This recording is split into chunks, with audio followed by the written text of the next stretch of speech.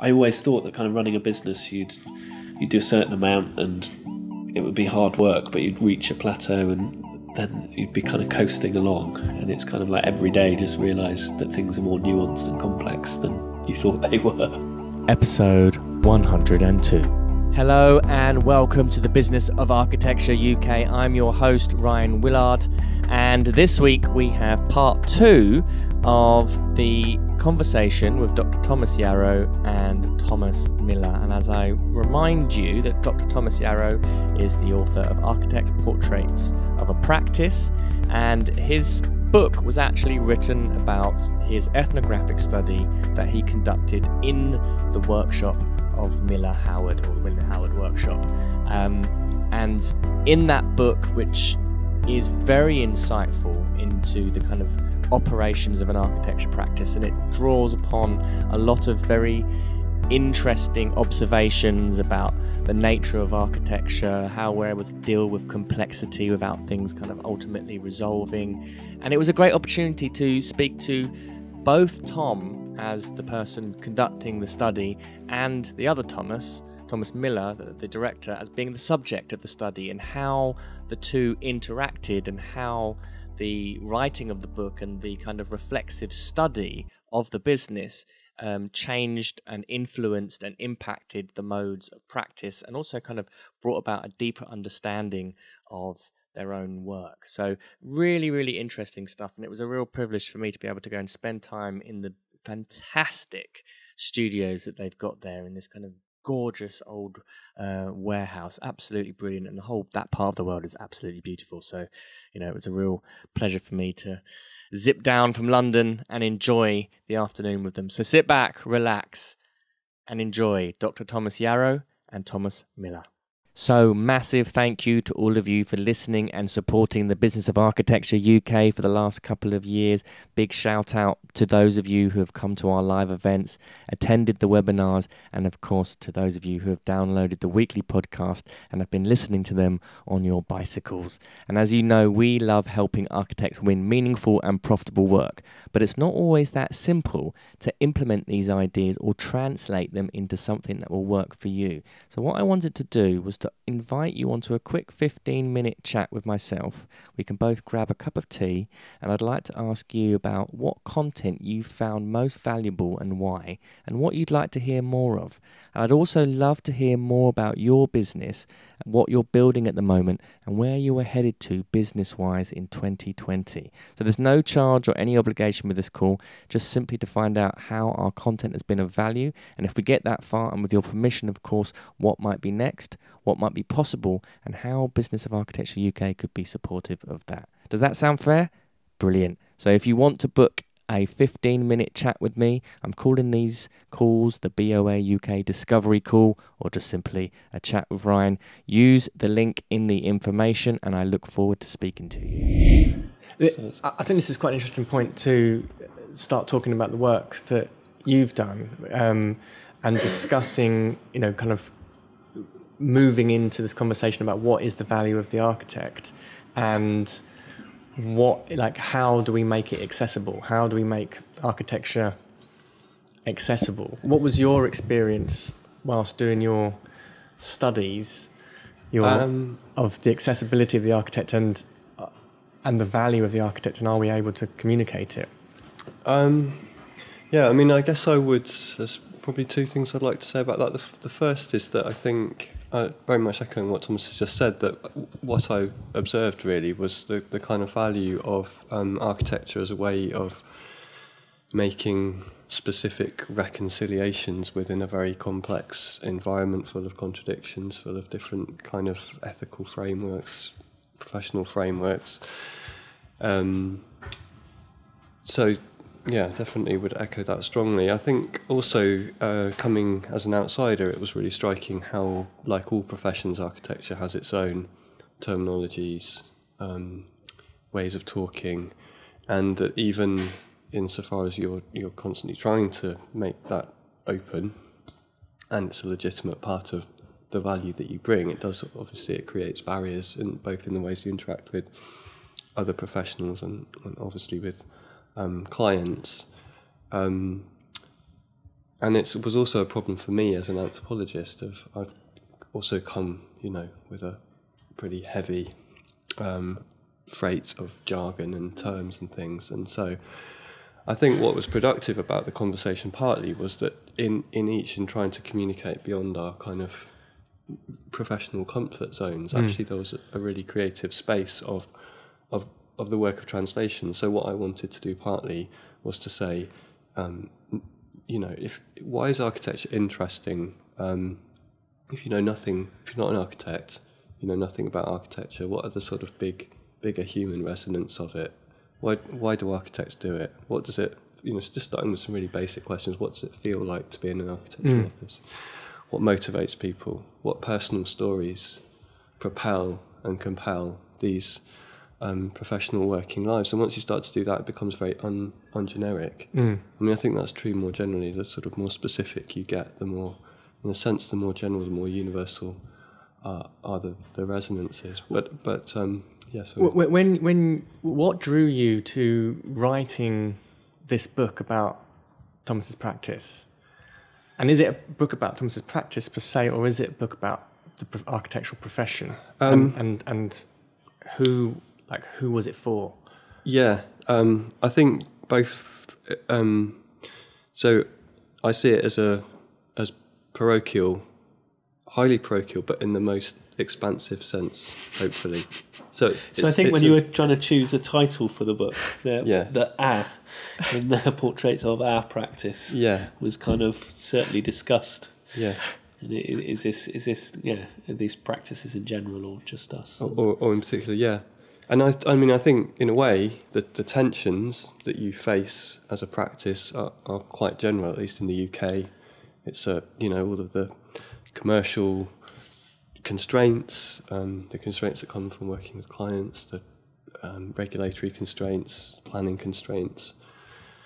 It was an amazing process to go through too, because from our perspective, like I'd record an audio diary on my way home in the car, where I'd just be talking to the car stereo, so it kind of just being very open and free, and also other people in the office recording their own audio diaries, all of these getting sent to Thomas.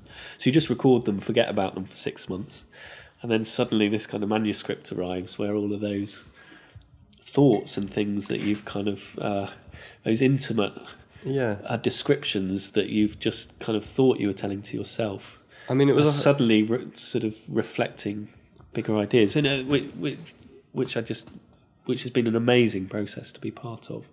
But I think I'm really interested in how, or it seems like as people have been reading it and getting feedback, that what seems highly specific to us is actually being recognised by other architects who are reading it and saying, actually, that really reflects the way we work, all the things that we do. I think you have a distinctive approach to dealing with those, but I think that the actual tensions are very general. So in that sense, I see it as a kind of very specific window or lens, but onto a much broader set of issues. So what was it like in terms of, because there's quite some interesting conversations in the book, particularly between some of the part ones or people who were about to leave the practice, and with Thomas's father as well. Yeah. Were you the kind of, the one person who was privy to all these conversations at one point, and you knew what was going on? Because, like an architect's office typically, like we're in now, is very quiet.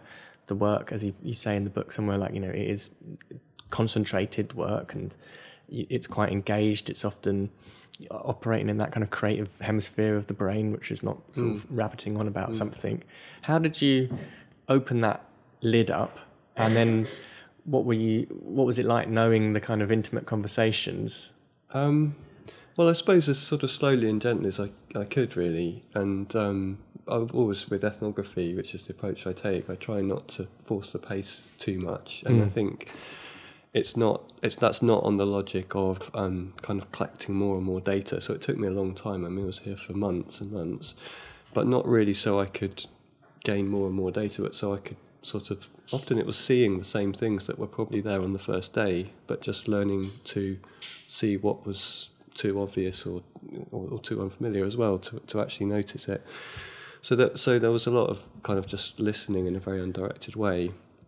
But then I suppose that did become also more interventionist as time went on, and I was kind of then increasingly doing interviews and kind of, prodding a bit further and seeing where the points of resistance were. And as well, because I really think this, it wasn't a book I wrote about Thomas or about the practice. It was a book I wrote with, it's trying to start from all of those conversations and to sort of present them, really. That's, reflect them back. And that reflection didn't just start in the writing process, but it was there all along. I was writing bits of text, they were going on the website, people were saying, you've got this wrong, this bit resonates, this is really interesting. And a lot of it was trying to present stuff that I think people were already kind of aware of, but maybe just, in the periphery of the vision of a very busy working life, and trying to sort of elevate those moments that, because your gaze is on the building rather than the process, but sort of to turn that around. So I kind of came to see the writing as like a mirror, really. It's not didactic, it's not argumentative. It's just holding up a mirror and saying, what do you see? And I hope different people will see different things reflected back. I think what's interesting about that too is we get so used to having structured presentations of ourselves and our work, and like kind of, I suppose both internally within an office and externally. You have your kind of origin story or your kind of Instagram feed, website, and or even just within the office, kind of structures to meetings and ways of kind of dealing with different situations. So I think to have someone who's totally outside of that come in and then try and notice all the spaces between those structures and kind of pull out of that some of what's going on sort of under the surface is kind of, well, I find it was quite scary in a way. It's kind of like, and especially the idea of all of those things being published in a book that anyone can buy, and like it's it sort of was terrifying at times. But I suppose it's been reassuring as kind of people have then read it and kind of given good feedback. And how did you edit the process or control the process, or were there moments where you were like, Tom, don't put that in, like, we can't have anyone seeing that? Well, I think it has been really challenging, because I think from the start we wanted to make something that was as real or as truthful to kind of how things really work as possible, and so I think we were quite keen that it wasn't edited.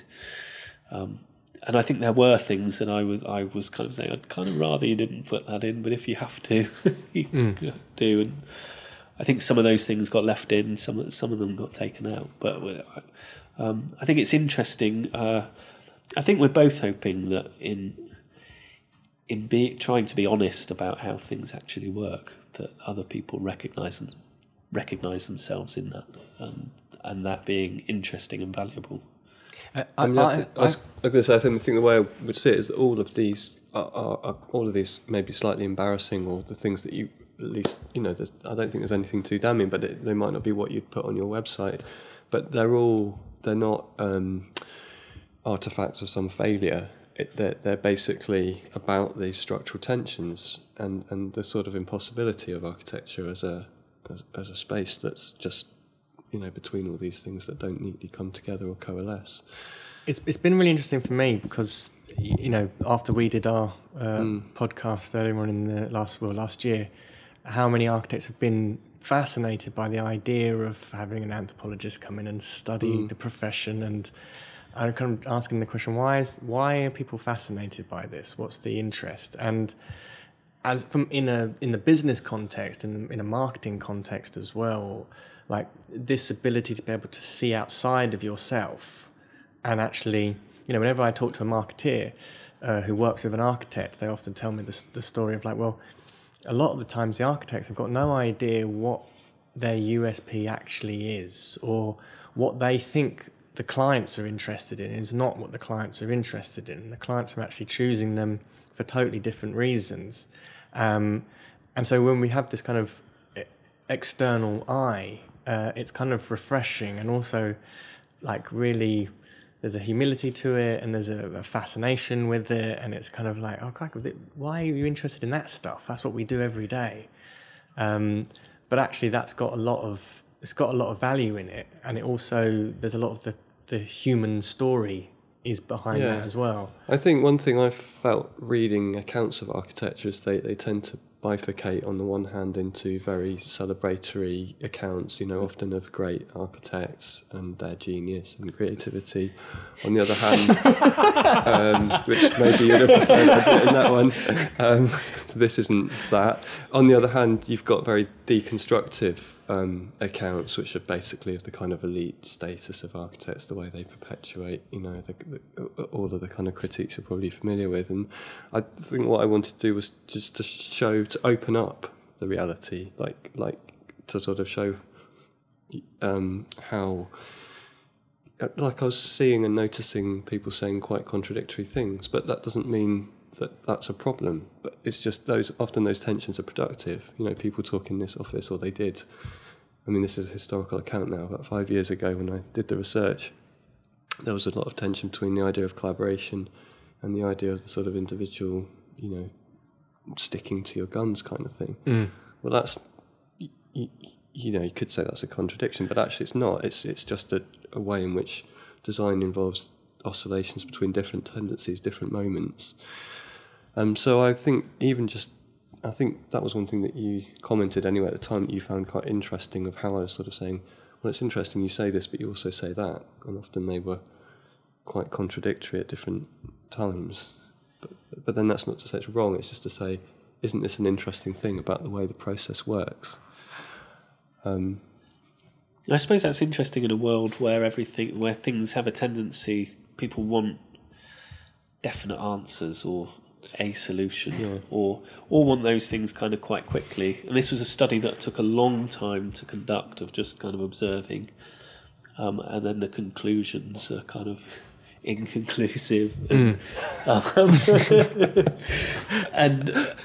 I think I found it great that it almost gives permission to just feel comfortable with some of those contradictions. And I mean, I think it started off, you were starting to think about, I think I'm right in saying, about the kind of contradiction of historic conservation and energy efficiency, which is kind of... Yeah, it came out of a funded project I had. And I mean, I did write some stuff about that, but this it quite quickly became the much more central interest of really just my fascination with why do people do this thing? Like a classic anthropologist would do in East Africa or wherever, what's going on when these sort of strange things are happening? Why are they doing this? How does it feel? What motivates them? It's just sort of very basic questions that I was interested in. It's also, we spend so much of our time at work, and I think of all the people I know, my parents or friends who do other jobs, and I have no idea what they actually do when they're in those contexts. And we don't tend to talk about, you might talk about achievements, or when other people might talk about the buildings or things, but actually talking about meetings and phone calls and site visits, that's not something you talk about in your everyday. So it's quite interesting having something that we spend so much time, so much of our lives doing, being reflected back and for other people to see. I think actually it's particularly true, or specifically true of architecture, the way that you're constantly, the idea of vocation, and I know that that's in some ways often seen as problematic. It sort of justifies, certain not very progressive working practices, or can do, but kind of without wanting to take a hard position on that, I think it's really interesting, this idea that it's not just work. It folds so much into it, and it it becomes a way of seeing and perceiving the world, and it's something that you will sacrifice for. And on the other side to that, what you do, you tell your story about the practice, you tell your story about yourself. That's a thing that is partly a kind of marketing tool, but it's also partly something you believe in. Because what you're selling is kind of yourself in a way, your individuality, your creativity. And so those stories about life beyond architecture are actually very integral to the professional kind of they're acts of validation. How do you see, for example, the discussion we were having just now, for example, to do with the sort of technological slant of the practice and the things that you focus on in your book? Why did you choose to focus on the things that you chose, and why did you, or more of as a sort of reflexive question, like how did you feel about what Thomas chose to write, and what do you think about what Thomas chooses to speak about? So I mean, I think from my perspective, so I mean, I'm it's great that Thomas is interested in all these new technologies and stuff. I think this has been a theme going back to when you were 12. I think you've always been like, there's this new I remember Thomas introduced me to the internet. So I lived in Chipping Norton at the time, typed it in, Chipping Norton, look, there'll be something about it, and there was like one entry or something. Yeah. And I was like, no, this definitely isn't going to, this won't catch on. And you've got a smartphone now, haven't you? Yeah, I've got a smartphone. So I guess there's a kind of a certain, I'm more of a Luddite, but I think I'm kind of interested in in a way, I think there's a lot professionally that doesn't change that much. There's always a kind of concern with the new, and I'm sure these things will facilitate different interesting ways to work. But I think there's actually something underlying that which kind of doesn't change. And so for me, the thing I wanted to foreground was this kind of the productivity of incompatibility, the way that spaces between opposed things aren't problematic, they're productive. And whether it's software or whether it's whatever, they're just, and in 5 years' time it would be a different sort. I mean, the other thing is also historically, when I did it, it's a snapshot of the practice as it was. Yeah. So this was when some of the stuff with Livedin was just starting to, very, very first. So you said this was actually done 5 years ago. The research. Yes, and a lot of the technologies, well, they were different ones. Yeah, I think even so, though, I think when we started the project, I think we imagined it. I imagined it being a bit more of a collaboration. And I was kind of like, okay, this is what you're going to write about, and because this is what I'm interested in. And in a sense, as the project evolved, it became clear that wasn't what Thomas wanted to write about. But which I think is actually a really good thing, because I suppose I wanted to write about something that was more about telling our story, or trying to construct a bit of a narrative, or trying to make something really interesting. And it's like, I mean, as I kind of gradually realised, Thomas was more just kind of hanging out and watching the everyday things in the office. It's like, why is that interesting? Surely all this tech stuff, or some of these business ideas, or how can we make the world a better place? Kind of like, why aren't we writing about that exciting stuff? And, but I think then getting the book back and the manuscripts back and reading them and finding all those small things that happen in an office, and also, I suppose the big thing that we keep talking about, but the tensions that it deals with. Is it something that you give to your clients now? No. It's really, as I said, I've always felt a bit terrified about it being published, and I now feel very comfortable to recommend it to architects. I feel like I can recommend it to that tribe, but I do still feel a bit uneasy about recommending it to, I suppose, especially a future client, because it's like you want that glossy image of what you do, the one that's on Instagram or on your website, and not the kind of gritty reality. Yes. But then actually, I was speaking to a past client who has read it, and he was saying, "This is amazing. You need to give it to all your clients, because you only want the clients to whom they're still attracted once they've heard, and that they actually want to come and work with you even more, having having read the book. I think it's a very interesting idea, though. That I mean, for me, it's really fascinating, this kind of idea of just observing and like just presenting a reflection. And in the world of social media and contemporary marketing and reality TV, this is something that people have a sort of just such a fascination with. Like, we totally can't believe how Big Brother, for example, just streams 8 hours of literally CCTV footage, and people are glued to it. Perhaps these kind of shows have evolved and they've had to spice things up and introduce competitions and games in it to kind of keep it. But then now we've got everybody can be constantly broadcasting themselves, and there is a lot of uninteresting stuff, but it's also has this huge value in it. And I'm always amazed at the things that I post on Instagram, for example, that get the most traction or interest are like, me struggling to post a letter and not wanting to have to queue and getting annoyed by the queue and not being able to find the right envelope.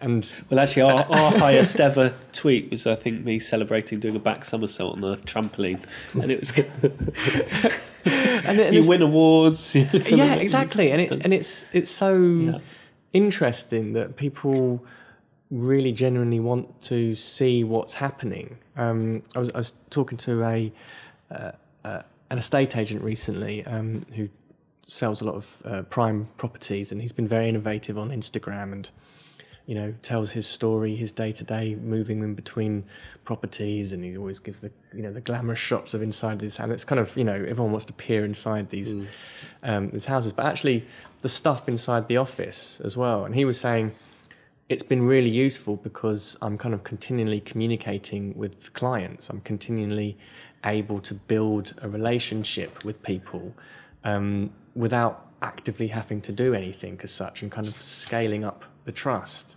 And there's something about this transparency, and this is what's so powerful about the book, is it's very transparent, is that there's something happens when people read that they're like, you relate to the other person, and once that relation starts to happen, there's trust, and then you see the human side of things. And for you, like in some of the conversations, were they like the first times you've seen, like the example, the two architectural assistants, when they were talking about what it was like coming out of uni and then working for a project architect, and like, I'm just detailing all this stuff.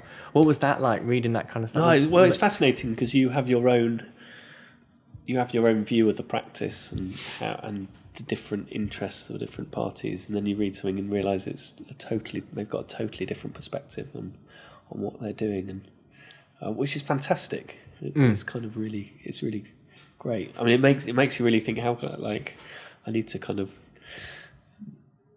acknowledge that more in my everyday work. I mean, I do think there's this lovely line by Louis MacNeice, the poet, soundlessly collateral and incompatible. World is crazier and more of it than we think. I often think of that, and I thought of it in here. Here is this really single room that actually these barriers weren't up at the time, so it was, you could encompass it in a sense within a single gaze, and yet within that are all these incompatibilities, and that's where the possibility and the creative possibility of this place is that actually, I mean, yes, everyone's kind of, I guess there's a sort of a broad practice approach, but even within that there's very, very different. I was really struck, talking to people, how different people's experiences of the practice were, how not in a problematic way, but just they don't all. And it's interesting that, though, isn't it? In a world where you're encouraged to tell a kind of coherent narrative and present yourself in a way that's easily consumed, when actually the reality of that is it's kind of different perspectives, kind of messy, kind of real stuff. I mean, I think there's that thing that I always thought, that kind of running a business, you'd do a certain amount and it would be hard work, but you'd reach a plateau and then you'd be kind of coasting along, and it's kind of like every day just realise that things are more nuanced and complex than you thought they were, which is kind of, again, both kind of terrifying and really exciting. So what's next for both of you? And are we allowed to talk about the projects you guys are working on together? Next thing. Yeah, we're doing. Thomas is a client at the moment, for a family house up in North Wales, which is really exciting. I think one of the things we're quite excited about. We had this idea when we were about 20 of. I think it's either writing a book or making a film of what they do at work, basically, which is kind of strange because we didn't speak about it since then, and then this project emerged and it almost turned into that. I certainly didn't make that connection. I'm not sure if you did, but it seems like there seems value in that, and so we have kind of thought about like, well, are there any other contexts that you could kind of apply this to, which would be interesting. I think it would also be interesting to do something that was more collaborative. But it's interesting. We're coming from two quite different perspectives, different disciplines, and I think it's what's exciting about the book is it's kind of really real merging. Would you recommend every architect have an anthropologist come and visit? I think maybe you'd have to know them. No, I think, I mean, I think, actually, seriously, I think it was quite I guess relationships are always transforming, and that's what makes them interesting. And certainly with us, we've always kind of done things. But this was definitely one that kind of gave it a different tenor, I suppose, for a certain period of time. And there were times... I think it was a risk, really, because there were times when I felt quite anxious about, I was seeing him really as a subject of research as much as he was also a friend. So I'd phone him up and, we would have the same conversations about, our children or whatever, but also there was this sort of other relationship, and I was really, always the personal relationship comes first, but I was worried about the kind of pressure that was putting on it at times, and actually particularly when I started writing. And there was nothing like that we fell out over, but there was sort of, I wanted to be truthful to the story I'd seen and to tell it in my way. Thomas was extremely generous and trusting in allowing me to do that, but I felt that as a real kind of fear. So I in a way feel quite like happy that I think we got through it, and we're still sitting. We got smiles on our face, right? So I think it's all okay. And I feel like I've really learned something about, and because his work is such a big part of him, that I've found out things about him. I'd like to come and hang out with Thomas for a few months and deconstruct what he does. That's the other question. What did you learn about anthropology? And I mean, there's a point in the book where you're talking about, or someone was talking about removing the scaffold of anthropology to make it accessible. We kind of began this conversation with accessibility. Is what Thomas's work, is that now more accessible to you? No, absolutely. I mean, I think a big intention of the project, from the start when we were working together, is I've always found what Thomas does a little bit inaccessible because of the kind of some of the language or the rigour kind of and academic references. And I really love the ideas, and I love what Thomas kind of thinks about, but don't think it always. I've always felt that his ideas don't need that rigorous academic referencing in order to stand up. So we were quite. I think we were quite keen in the book about being an experiment in how you could write a book that was both kind of stood up within the academic context, but was also very accessible to someone who doesn't live in that world. Yeah. And I think we. I mean, it absolutely came out of some of the first drafts I was writing, and the bits I thought were really good, great, and that were really hitting the nail on the head. And I think it was Tom Howard who said it was like I'd built a building and left the scaffolding on, and he was talking about all these kind of technical terms and just even the referencing, the brackets, the stuff that makes text look like a piece of academic writing, which it was. And so it was really, that was the kind of, so initially I was thinking it would just be a kind of conventional academic monograph of which I've written a number, and it was actually that stimulus of thinking, actually no, if I imagine that the audience is architects and even potentially broader, what would that book then look like? And in some ways I found it more challenging. I mean, it definitely wasn't a question of dumbing down.